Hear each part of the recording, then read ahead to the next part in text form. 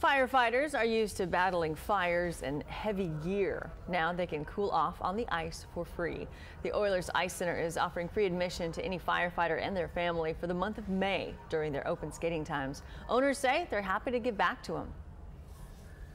We've got a lot of first responders who skate here and support the rink, and it was kind of a no-brainer for us. We're so grateful for our police officers and our firefighters here locally who take care of us and keep us safe here in Tulsa. That same offer will be available to police officers in June.